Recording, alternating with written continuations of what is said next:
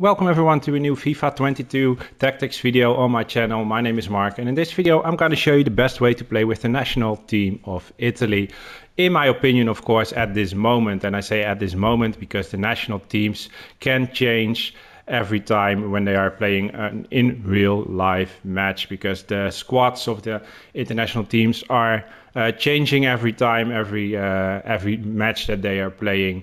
So it can be that if you are looking to this video 1 or maybe 2 months later, that the squad is different. But for me at this moment, this is the best way to play with them in online seasons. I'm going to show you the best formation, lineup, tactics and instructions. But before I begin, I really wanted to ask you to drop a like for me. It will rank my videos higher in YouTube and help my channel to grow. So small favor I'm asking. I'm trying to help you guys with these videos. So please help me a bit and smash that like button. If you're new to my channel and want to make sure you find your way back really easy, make sure you are subscribed with notifications on so you get a message when I'm uploading a new video. I'm doing lots of tactic videos, tutorial videos, so if you're interested in that, make sure you are subscribed. So you saw the goals that I scored in a match in online seasons against Paris Saint-Germain.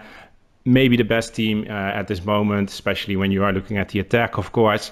And as far as I remember, they didn't even create a good chance, a scoring possibility. So the defense of this team is really good with the tactics that I'm using, with the instructions. So if you want to try it out yourself, feel free to do that, of course, and let me know in the comments what you think of it. So after this tactics, I'm also going to show you the match that I was playing. You saw only the goals at the beginning.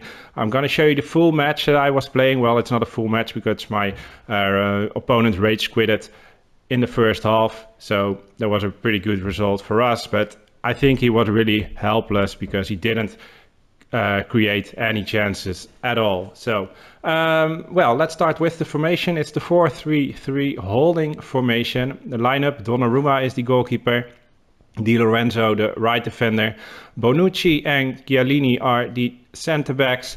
Just keep in mind that they are not really fast. Normally I play with faster center backs, but there is not a really good alternative in the squad at the moment. Bastoni there is, but he is not faster. We have Acerbi, he is not faster. Toloi also not faster. So Bonucci and Chiellini are the best options.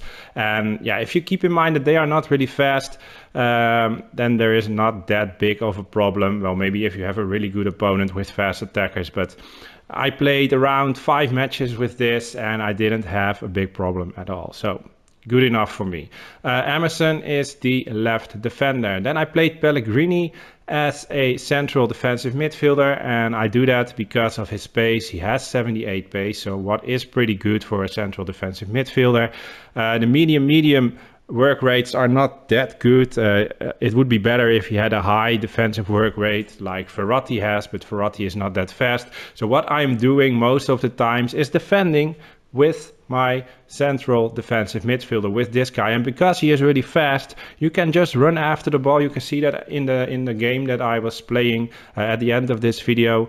I don't have any commentary at it, so maybe it's a bit boring to watch, but if you want to see how I did that, just look at this. And 9 out of 10 times when he is in the center of the field attacking, I try to defend with Pellegrini because he is fast. Just run after the ball so your defense will stay lined up and there are no really big gaps in your defense. So it's really hard for your opponent to create chances if you do that. All right, then we're going to the other midfielders. Barella, central midfielder. Same for Verratti. Verratti is playing more like a playmaker. Barella more as an attacking midfielder. But I'm going to show you that later in the instructions.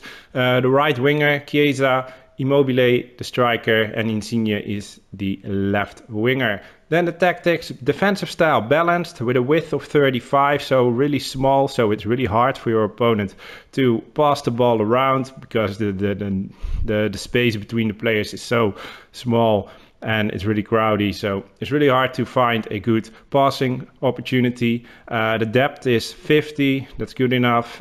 Build-up play on offense is balanced. Chance creation is direct passing. The width is 50. Plays in the box 4 bars. Corners and free kicks both 2 bars. Then we go into the instructions. Goalkeeper default, of course. Di Lorenzo, stay back while attacking. Bonucci and Chiellini are just default. And Emerson, stay back while attacking. Then we have Pellegrini, cut passing lanes, stay back while attacking, and cover center. Then Barella, he's playing as the most attacking midfielder. So get forward, get into the box for the cross and cover center. Then we have, yes, there he is, Verratti, balanced attack, stay on the edge of the box for the cross and cover center. Then the right winger, Chiesa, only thing I changed for him is get in behind and get into the box for the cross. Immobile, the only thing I changed for him is stay central. And then we have Insigne, get in behind and get into the box for the cross. All right, this is it. This is how I like to play with the national team of Italy. Try it out yourself and hopefully you can win matches with this, because that's why I'm making these videos, trying to help you guys win matches.